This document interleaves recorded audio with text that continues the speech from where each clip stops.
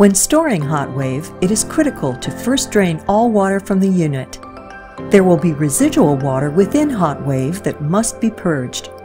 To do so, point HotWave in an upward position and pull the trigger to allow water to drain from within the unit through the water connection brass fitting.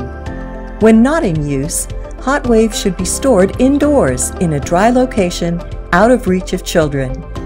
Starting with the GFCI, coil the electrical cord until it meets the water connection hose. Coil the water connection hose in with the electrical cord loop. HotWave may be stored in a variety of ways, including a box, bag, and it can be hung from a wall.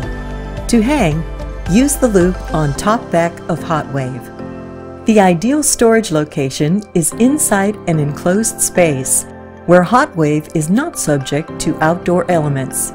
If storing in a non-climate controlled location, where HotWave may be subject to freezing temperatures, take extra care to drain all water from the device, as freezing conditions may damage your HotWave if water is not drained correctly. Proper care of your HotWave can extend its life. Regular maintenance is not required.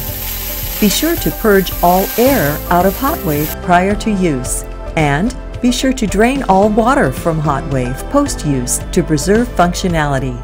If a unit becomes dirty, follow these steps to clean it. Unplug the device prior to any cleaning or maintenance.